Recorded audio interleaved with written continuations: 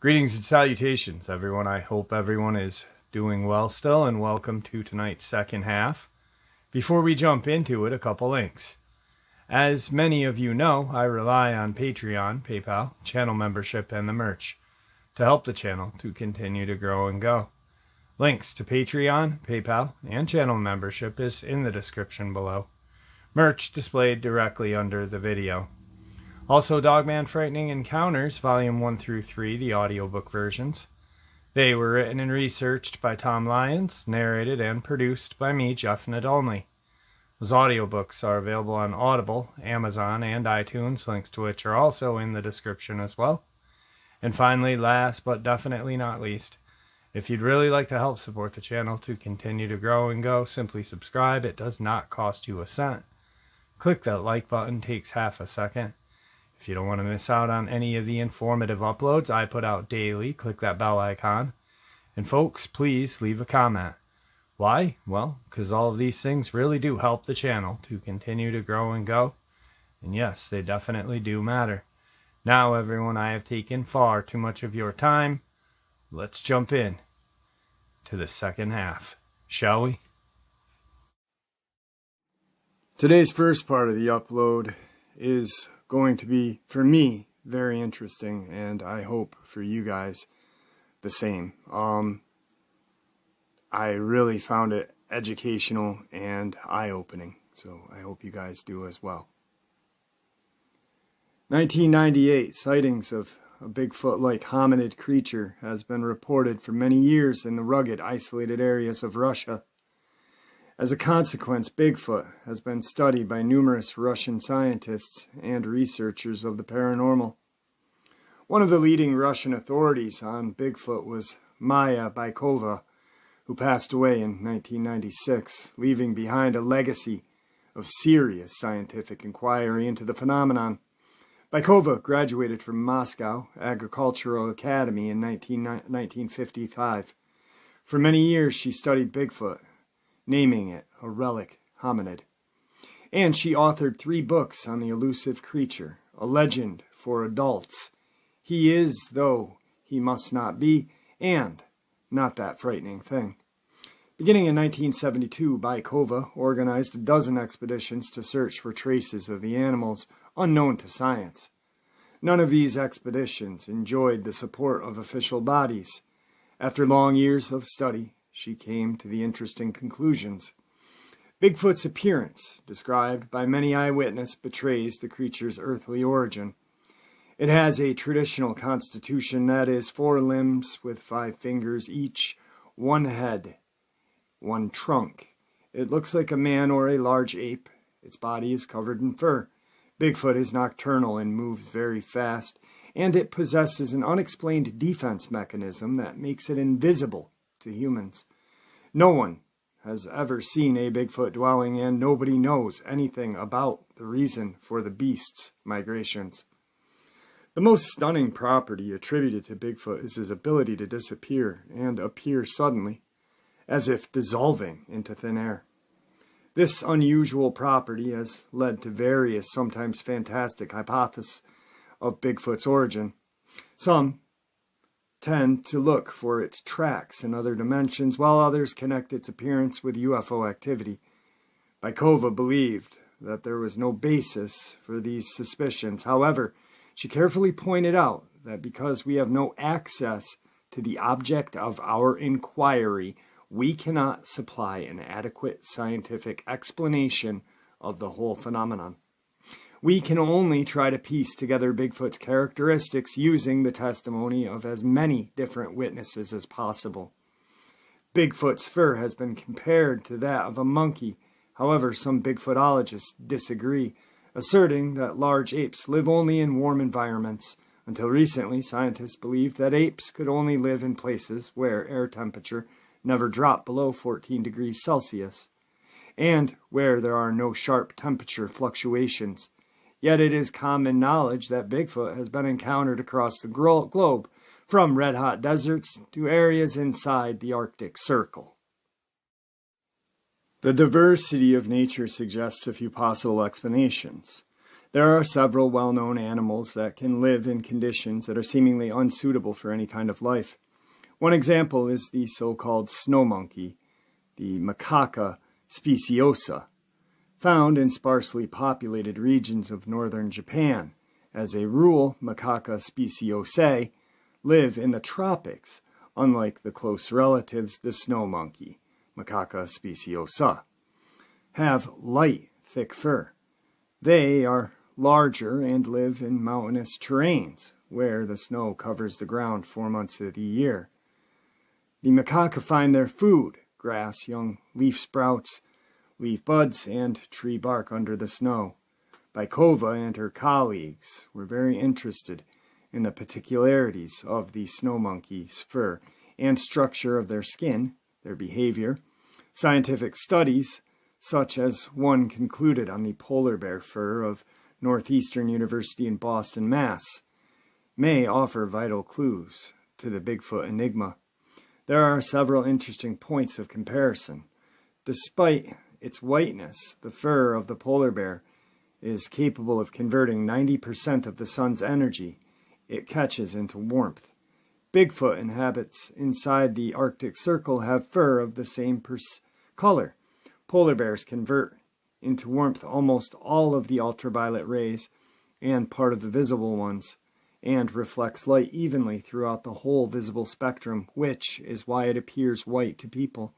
Experiments showed that when a portion of this fur is placed under a glass of a solar collector, the efficiency of the apparatus increases by 50% and more.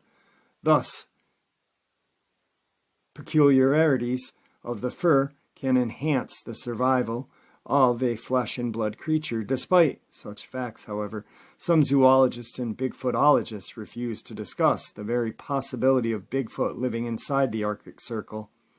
Maya Bykova coined the term for the phenomenon of Bigfoot's sudden disappearance. The creatures camouflage its biofield to become invisible. This phenomenon has been noted in Bigfoot encounters in the Himalayas, although, Bykova noted, the creature knows no limits and can be encountered on all 5 continents. The Tibetan red-headed monks say that the Yeti possesses control over its will, or to be more specific, it can stop the activity of its brain, especially to become invisible. Monks themselves can do this. Indeed, it is a necessary part of their gradual perfection. The red-headed monks believe that the Bigfoot, or Yeti, is the only creature on earth that has preserved the ability to dissolve and become completely invisible to those all around. The monks say that Europeans have often sighted it, observed Bigfoot as a real object, and even followed it. Each time they were left disappointed, Bigfoot disappeared every time, right into thin air. Bykova thinks that this is the case of a psychological suggestion. It is directed not outward but inward, at itself, as proposed by Professor Porshnev in his 1974 book about early human history.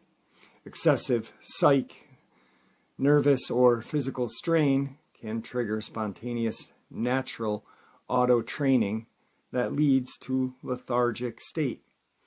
This does not produce complete physical disappearance, but invisibility vis-a-vis to the observer. Professor Porshnev concluded that humans have lost this and similar abilities as a result of the increasing complexity of the human psyche. Popular beliefs offer proof of this. In course of the evolution of the humans have gained much, including speech, but have lost something at a certain stage of our evolution. Bigfoot, who has not attained the capacity to speech, may be the creature parallel to Homo sapiens, our genetic companion, a member of the same order, but not above or below us, and by no means our ancestor. The mystery surrounding Bigfoot has led to many wild guesses expressed by people who have never seriously worked to investigate the phenomenon. The voices of psychics and parapsychologists are the loudest in this out-of-key chorus. Bykova has quite convinced the analogues of this earthly creature's properties should be sought on Earth, not in wild fantasies. This, Bykova said, is the only sensible approach to the subject. Bigfoot's ability to adapt to vastly different environments and its mysterious defense mechanisms makes the creature extremely elusive, but in Bykova's assessment, the facts were amazingly simple.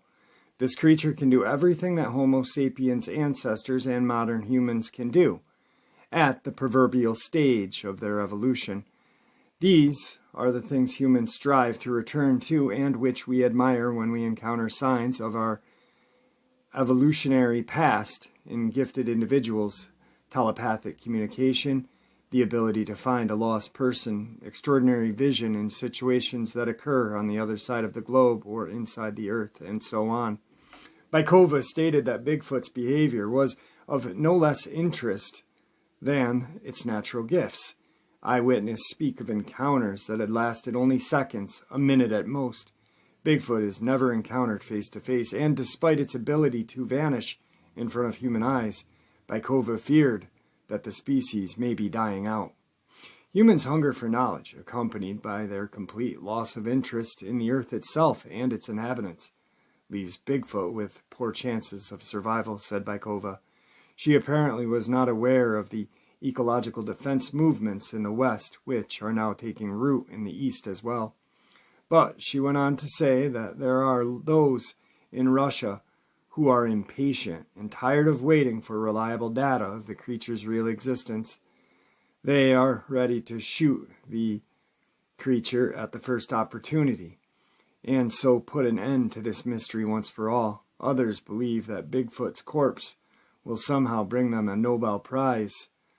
Bigfoot's powerful set of defense mechanisms offer them a natural advantage in the face of adversity. Some Russian eyewitnesses say that it is the ability to influence people, filling them with an unusual fear, just short of complete paralysis. Bykova was convinced that this stemmed from a form of ancestral memory that binds humans' nocturnal fears to notions of Bigfoot. She found proof of this assumption during the expedition she headed in 1992. It is interesting to note that during this same expedition, Bykova guide Maxim discovered a dozen footprints right to left feet, no less than 1.5 meters apart. The tracks ran down a stony slope of a hill. The stony slope descended at an angle of 30 degrees. Only the foolhardy would attempt to go down there. The tracks ran among shaggy fir trees, which grew close together.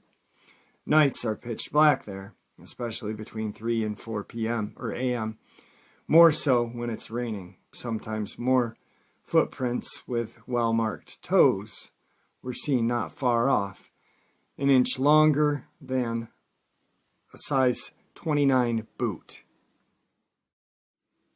Encounters with animals always occur on the lake inside the Arctic Circle, where Bykova often led her expedition. During one incident at this location, which occurred at the beginning of the century, a local Sami met the creature by the river that flows into the lake. Taking pity on the Bigfoot, he left some food. Ever since that first encounter in the winter, the Sami looked after his dependent. When the Sami was dying, he asked his daughter to continue giving the hominid creature food. This is what Bykova called the advanced connect. They are quite rare, but two such contacts are said to be taking place in Russia now. One is the Arkhangelsk region. The other is Vologda.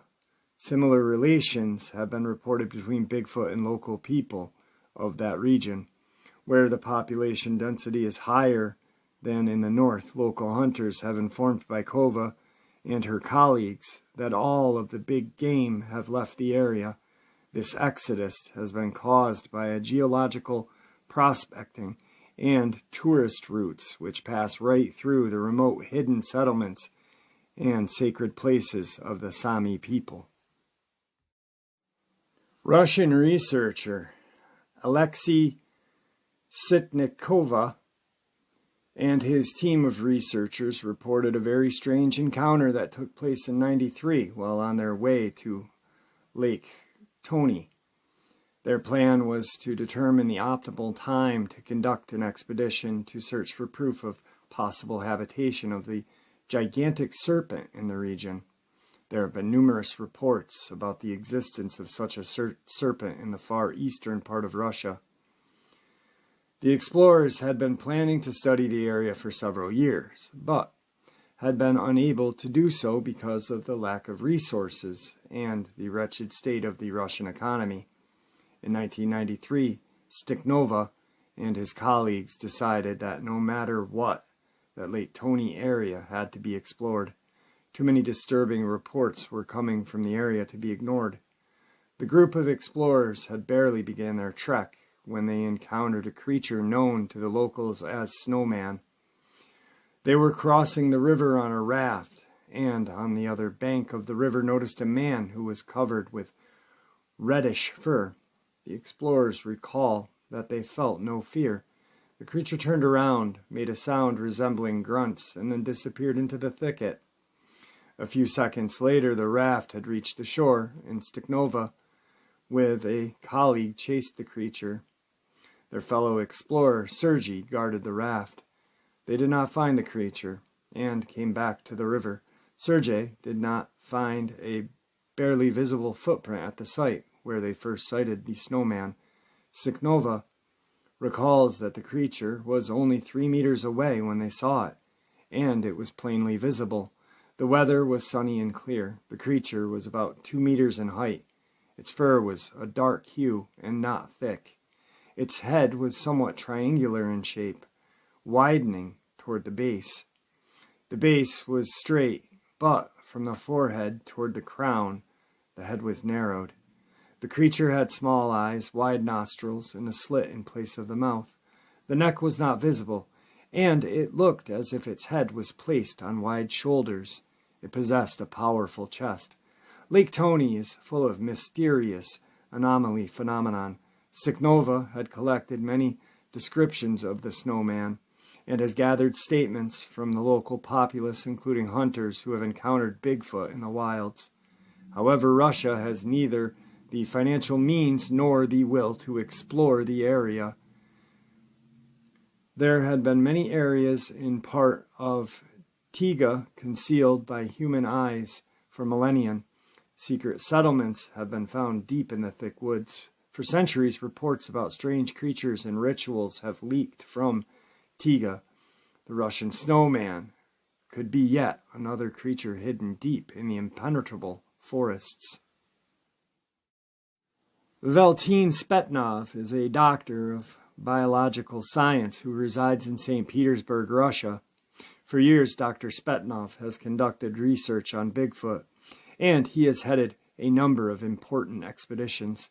Spetnov reported the results of his expeditions in the summer of 1995 in a Russian newspaper dedicated to covering controversial research. Although they themselves are on the edge of poverty, no funds were being allocated for any significant research, and Spetnov is fearful of the future of the Russian cryptobiology. Being a true scientist and patriot, Spetnov cares for the ecological well-being of his country, yet he has noticed that science is being dreadfully neglected in today's Russia. And still the scientists carry on their work, collecting data about the mysterious snowman, ties that have been severed when the Soviet Union disintegrated are slowly being restored. Information is now coming into Petrograd, as the denizens like to call St. Petersburg, from the Baltic states and Central Asia. Some information has been exchanged with American researchers as well. The Caucasus Mountains have been cut off from research because of armed conflicts, but research in the Pamir Altai Mountains and the Urals and in the Russian Northwest go on. In the summer of '95, Dr. Spetnov and his colleagues took part in the expedition of the Center for Ecological Safety. The area of operation was the Vyborgsky region of the Kremlevsky Isthmus, a 90-mile-long isthmus in Karelia, northwest Russia, between the Gulf of Finland and Lake Ladoga. Dr. Spetnov was also a participant in the exploration work of cryptobiology society in Sortevlegsky and Anlatusky regions. The area is known for the absence of human inhabitants. Dr. Spetnov has studied a number of reports of huge being stalking the area. Russian military border guards have confirmed that they have tried to capture the mysterious creature, but to no avail. One sighting of the snowman took place July 30th, 1995 at 11 p.m. Igor K., a technician from Petrograd, was walking in the forest near the Vesklevo village. He recalls suddenly becoming very disoriented. Igor knew the area quite well, yet he kept walking in circles. A feeling came to him that a strange dusk has descended. Finally, Igor came to a clearing in the forest. He noticed a giant silver-furred man at the distance. The 3-meter-high creature made a few steps toward Igor, but then disappeared behind trees.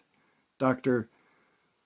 Spetnov received this report and was unable to personally investigate the area until September.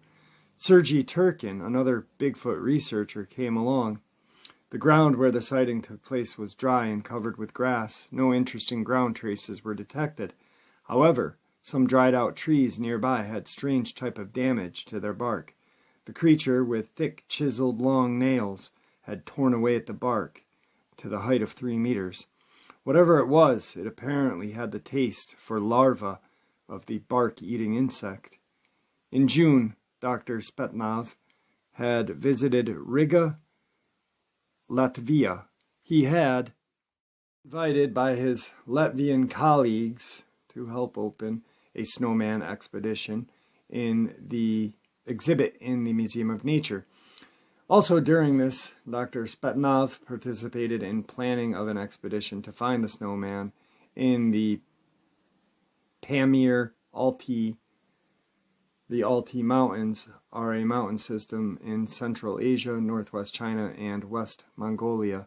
The highest peak there is 15,000 feet. The Pamirs are a mountain system mostly in Tajikistan. The highest Pamir peak is 25,000 feet. The scientists had worked out a scheme to lure the snowman by using sexual hormones of female apes. A pheromone is any of the various chemical substances secreted externally by central animals that convey information to produce specific responses and other individuals, the same species. Dr. Spetnov was not able to join the expedition, but his Riga colleagues, under the scientific leadership of M. Kudrostav, a biologist and criminologist, were able to explore the mountainous routine. There, in the mountains of the Altai, the snowman approached the camp, growled, and breathed heavy on 3 consecutive nights, attracted by the strong sexual secretions from a female ape. Each time it left its memorable footprints, the scientists had no trouble identifying them. The scientists tried to take pictures of the creature, having brought along a special camera for the job, But every time the creature appeared, these experienced strong and well-armed men were stricken with panic and fear. As hard as this may be to believe, Dr. Spetnov himself has reported feeling such fear on many occasions while pursuing the elusive creature.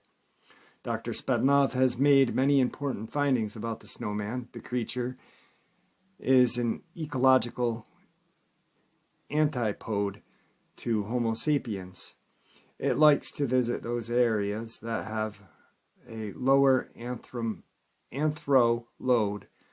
That is why the snowman has been sighted in forbidden, closed-off places, the borderlands, nature reserves, similar places. For example, in the southern part of the Ural Mountains, the mountain system Russia extending from the Arctic Ocean to the northern border of Kazakhstan, traditionally regarded as a boundary between Europe and Asia. Also, we know what happened on the Urals anyway. There have been many recent encounters with the snowman. This area was closed off for a long time because of radioactive pollution. Once the radiological toxicity had diminished and the environment was healed to some extent by nature, the snowman seems to have made his way back there. In the same process take place in Chernobyl, it is natural to suppose that the snowman may eventually appear there as well. The conclusion is areas where snowman encounters are most frequently reported tend to offer the creature an advantage. It is interesting to note that the Russian sport industry has paid attention to the scientists' findings. The military-industrial complex has perked its ears up as well. The snowman embodies progressive biological solutions for adaptation of humankind and to its habitat. What humans get from material culture, the snowman has obtained in the course of biological progress.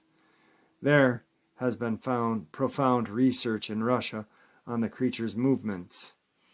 And back in 1994, the Russian Military College began studying the movements of the snowman, hoping to use the creature's survival techniques in military applications.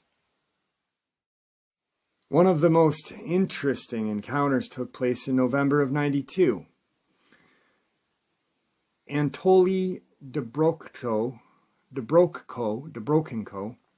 who lives in a village of Dmitrov district, Moscow region, and works in the local children's sanitarium, was walking his dog near the sanitarium.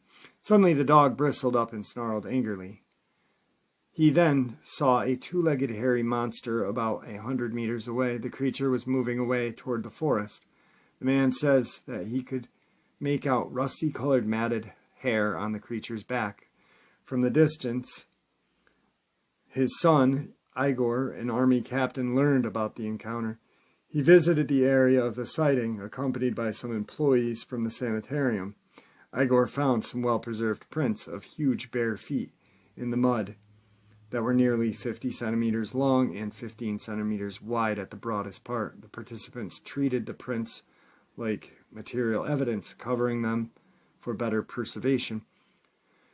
Later, Igor returned his findings to the newspaper, and the newspaper arranged a thorough examination of the location of the sighting. Local dwellers were interviewed, some whom had seen signs of an unusual guest.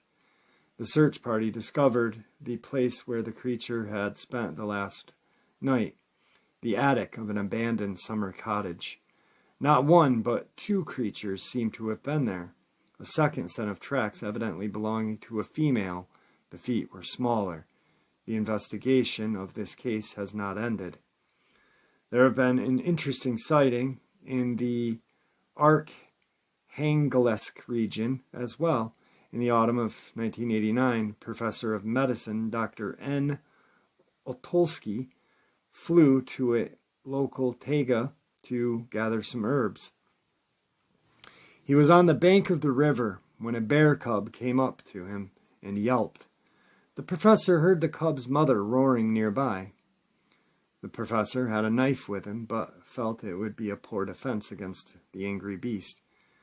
The doctor hastily abandoned his basket full of mushrooms and raced back to his boat.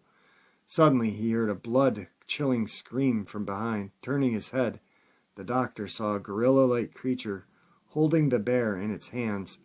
The beast was 2.5 meters tall. The body was covered with thick brown hair. It was a female, and its large teeth were bared. Holding the bear by its hind legs, the creature tore the animal in two without any visible effort. The whole episode lasted just a few seconds. The professor told this bizarre story to 2 of his companions. They decided it would be wisest to forget the event and not tell anyone about it. Only after some time passed did they decide to report the story. Luckily, the eyewitnesses had a sound biological background. But, as more time passed, the professor couldn't help to begin to doubt the earthly existence of a creature he had sighted. Yet another sighting took place January 24th, 1992, in the village of Sosnino, 6 kilometers from the ancient Russian town of Kargopol. 2 creatures covered with long, grizzled hair entered the barrack of an army unit engaged in a road construction. One was enormously tall, about 2.5 meters. The other was half its size. Circumstantial evidence suggests that the larger was a female and the other was a child. The baby jumped on the soldier's night table while the mother stopped by a stove, waved its long arms, and gave serious short cries in a very low voice. Then the strangers, who encountered neither understanding nor approval, ran away and hid in the forest. During this incident, the strange creatures were sighted by a dozen people. More soldiers had seen the creatures a short time before, in the morning, evening, and night. But they did not believe their own eyes. After the incident, some soldiers felt ill and went to consult the unit's doctor. One witness could not utter a word. His speech returned several days later. The strangers left behind some tufts of hair, a drop of coagulated blood, and large footprints. The footprints were 50 centimeters long, 15 centimeters wide, 20 centimeters deep. The snow was knee-deep for humans.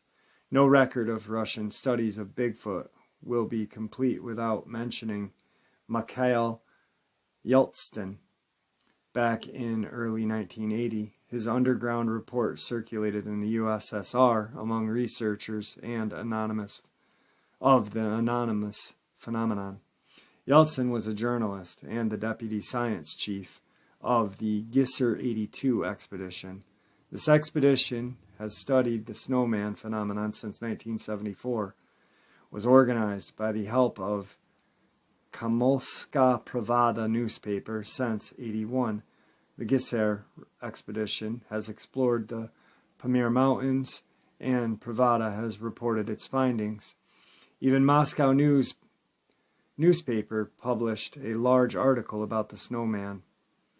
Snowman in the Mountains, November 15th, 1981.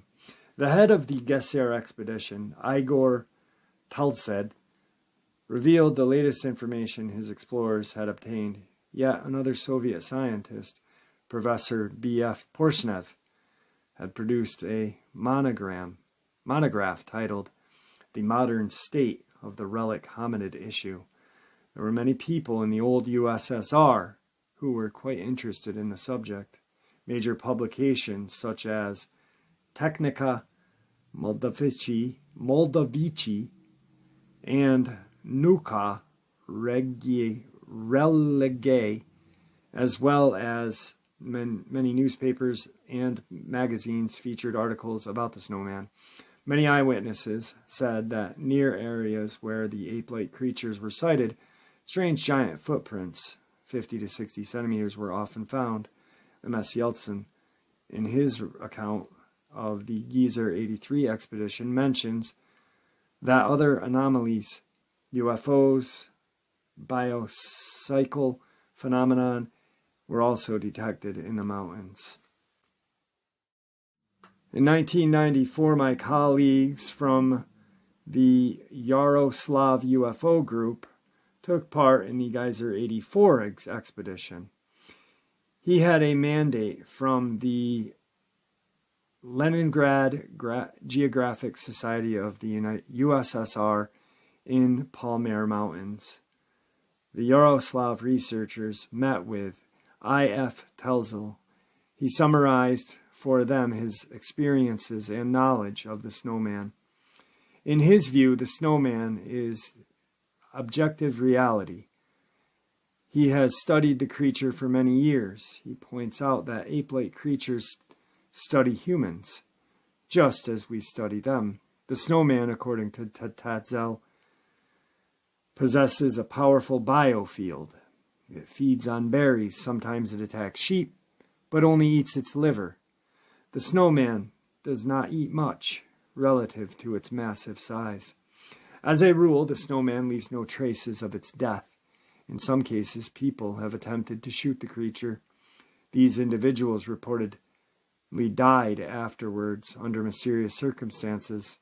It is very difficult to catch a glimpse of this elusive hominid. Bigfoot hates bright lights. It is a nocturnal creature. It can hide under a stone. It sees very well at night. It is very careful. Human beings can always sense when the ape-like creature looks at them. Sometimes Bigfoot throws pebbles at humans as the way to be funny. However, should big stones be tossed, one better leave immediately. As a rule, stones tossed by a Bigfoot do not hit humans. It generally aims at other nearby targets, such as campfires or trees. No one has ever been confronted by an aggressive snowman. The professor also believes Bigfoot knows that there is to know about humans. There have been reported cases of Bigfoot helping people who are in danger and sometimes warns humans of impending dangers. In 1982, a group of tourists camped at the Bolshe Ravine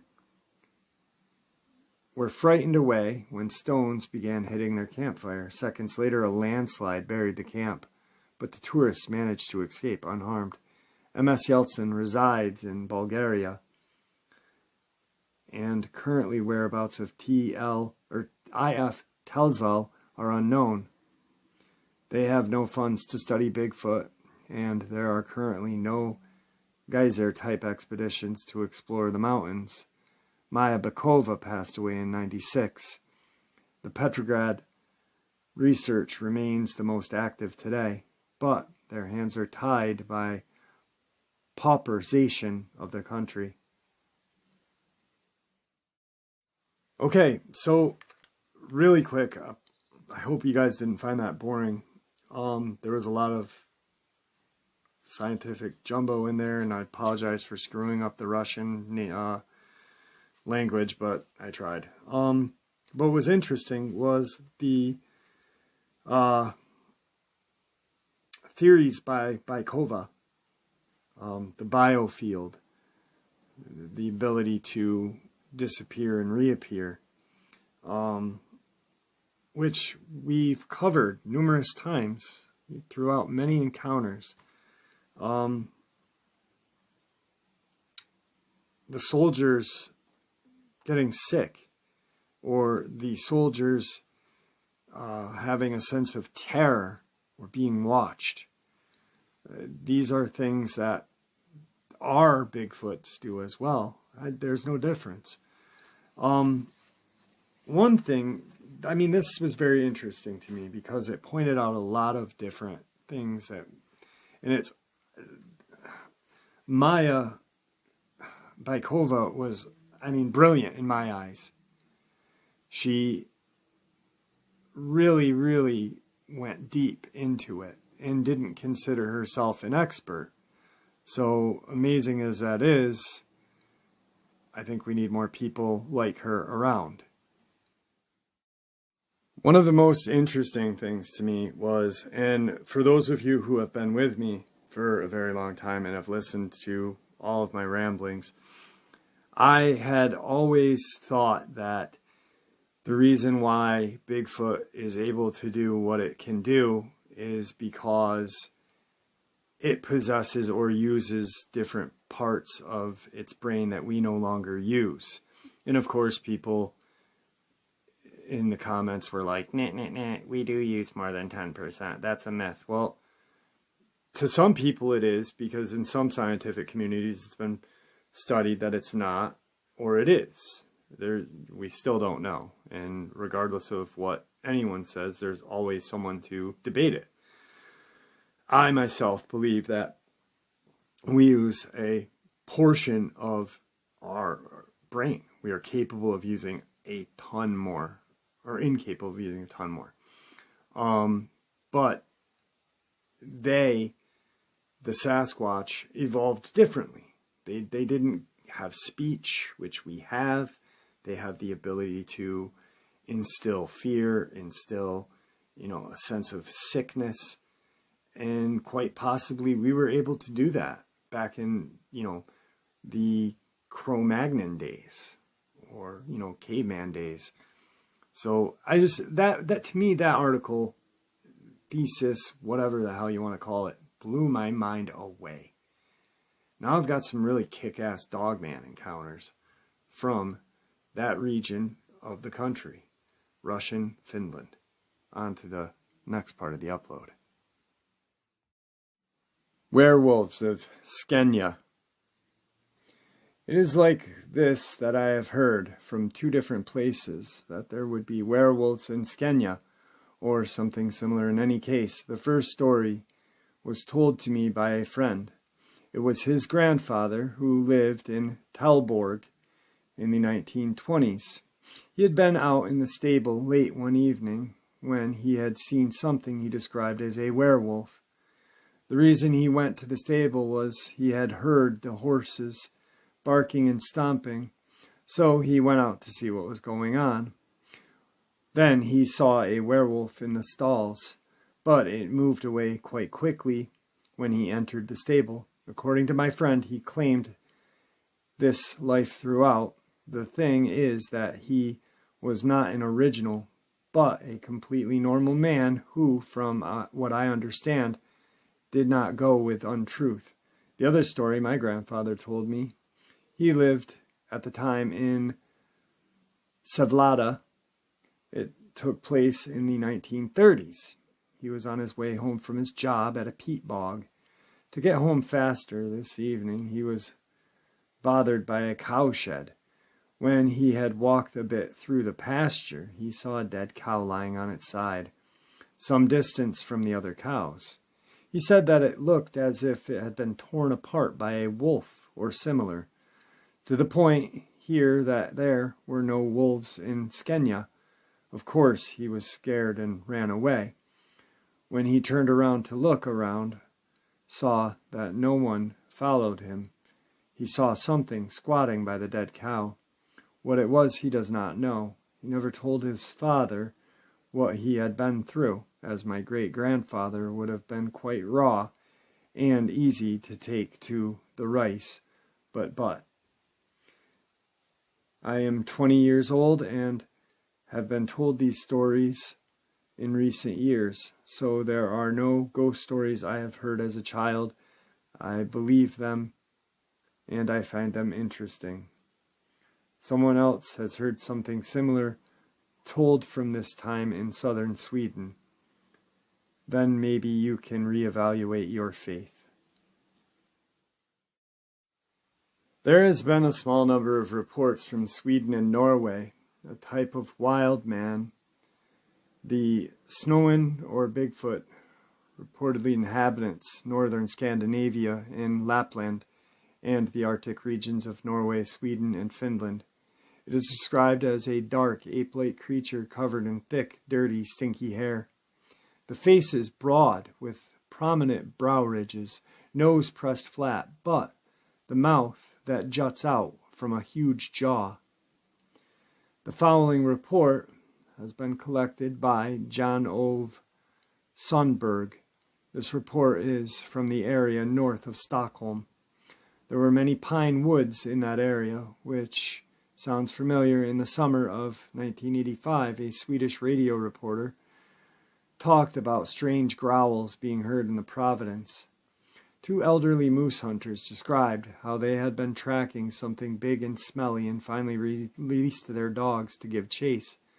The dogs came back with their tails between their legs and were terrified, said Carl Johansson from Bollnäs. A couple of months before this, a woman, who remains anonymous, went out to a recreational area at Vaxna to clean the family cabin ready for the summer holiday. She suddenly heard what she described as a pretty heavy feet moving around outside. She sensed that this was not an ordinary intruder and actually hid under a bed. She never saw the creature, but when 1 hour passed, got up and went outside and then found giant footprints in the garden and around the house. She claims that the footprints measured 45 centimeters in length and were 30 centimeters wide. Following this, a couple of weeks later, 2 teenage girls were skinny dipping in a nearby pond when they suddenly heard someone or something moving about in the thick undergrowth nearby. Teasing and calling the intruder a pervert who spied on nude girls, they moved closer and closer towards the shore, planning to surprise or even catch the culprit. Instead, something right out of a nightmare suddenly rose in front of them. Tina, 15, told Jen it resembled an ape, but it was uglier and very large. Her friend Petra, 16, agreed and said that at the same time a terrible stench came from the creature, which growled at them, pounding its chest. Tina and Petra swam ashore a bit further down, ran through the woods without their clothes, and did not stop until they were home a couple of kilometers away. Petra's father did not believe their story, but admitted that something had given the girls a pretty bad scare. "I thought it must have been a bear," he said on the phone. "There is a bear in the area, and if this one had a cub on one side, it could have seen the girls as a potential threat." The girls themselves, badly whipped by lashing branches during their hysterical run through the woods, said they did not see a bear, but saw something far more frightening. "It was like a monster out of a movie. It walked upright on 2 legs, Tina said. Even if it was ugly, it more resembled a man than an animal. Another sighting took place just south of Bollnäs, Sweden. Mrs. Gustafsson and her husband not only saw the Swedish Bigfoot, but also heard it several times, and even claimed they found its droppings. It came quite close to our cabin, and would kind of howl in the moonlight with a voice that reminded us of a human with a bass very, very deep. We saw it more like a silhouette against the sky. It never came so close so we could identify it properly. Mrs. Gustafsson said it was huge, powerful, and gave the impression of being primitive, but also intelligent. She also claims it had a whistling sound, and at times they would hear what was either as an echo or another Bigfoot answering the call. When Mr. Gustafsson investigated the area in the daylight, he found the classical large footprints and fresh droppings. Its droppings reminded me of human excrement, and at first I thought that's what it was, but they were left in such places a human would never go. I also found it in an area where we saw this creature." Today's next part of the upload. Eventually it started to get somewhat dark. I'm going to say the time was probably 11 p.m. I had planned to kick back and read, but it became a little too dark to do that. Sure, I could see and all, but it became a little hard on the eyes to concentrate on the letters. I probably was a little too tired also. Suddenly I heard a noise from the bush to my right. I turned to look in that direction and saw it just standing there. It was standing to my right and kind of ahead of me. I've listened to reports, and they all say it was some big 7 to 9 foot monster of a beast. This one really wasn't that big. I would say it was 6 feet at the most, but it shocked me hard. In one moment I was enjoying a nice evening by myself, and in the next moment I felt extremely startled. It was breathing heavy, like a very tired man, but it sounded animal-like, weird and wild. It sounded like it had throat problems, or slime was in its throat, or something. I really don't know how to describe it in writing. I was still sitting at this point and just looking at it. I believe I was actually frozen in fear. I have never encountered anything other than a deer in the woods. The most dangerous animal we have in this area is probably a fox. The creature was frozen as well. It was standing on two legs with its arms down by its side. I can't say how many seconds we both stayed like this. Of course, it felt like forever, an eternity. I couldn't see its eyes because they were dark and kind of in the shadow of its brow or sockets, and it also had some hair, but its head was fixed on me. That I could tell. I was just sitting there, paying no attention to what it was doing. I didn't utter a word at it or yell. It just wasn't something I considered doing. I was afraid of making the first move. Now, you know how a cat slowly moves its paws ahead when it thinks it's safe or when it thinks its prey isn't paying attention? Well, to me, that was what it started doing. This incident ended with me throwing a handful of red glowing sticks from the fire at it. When I did that, it bolted. This area even has its own missing 411. Here's an interesting case of it as well. Last Monday, a Thai man working in Sala, Lapland, as a berry picker, was waiting for a lift back to his apartment. He called his contact, and during this conversation, he said, "Something weird is following me. It's like a dog or something." After this, despite being afraid of the weird creature, he hung up, and immediately his cell phone was switched off, either because he ran out of battery or he turned it off. After this, the man disappeared without a trace. Police stated they haven't found any tracks whatsoever from the area he disappeared from, human or animal alike. Despite happening this week, police announced today that they are stopping all efforts to find the man, except starting an official investigation. The man in charge of the operation first made a statement that this is a total mystery, but later stated that it is an animal attack and nothing else, also wanting everyone to lose their attention to the story, and called back all the search parties from the area. The parties were mainly made of Finnish military and police personnel, and just a few co-workers were allowed to contribute in the search, despite knowing the man and speaking his language. Later, they were all called back to work, and for the last few days, it seems to have been strictly a military police operation. They found a berry bucket and intact clothes identified as belonging to the man at the scene, but the police quickly announced that they had been brought there by the man's co-workers, which seems a bit odd. Why not just hand them over to the officials instead of taking them deep into the forest and leaving them there? They found no trace of the man, no blood, no tracks, nothing. No one has any clue of what could have happened to the man. The particular area has some bears and wolves, but bears usually tend to avoid humans instead of following them, and wolves hunt in packs. So, what was this weird creature he saw, and why did he hang up the phone despite being afraid of the creature? Only specs of the creature so far is a large, dog-like dark animal. There is no information whether it was bipedal or not.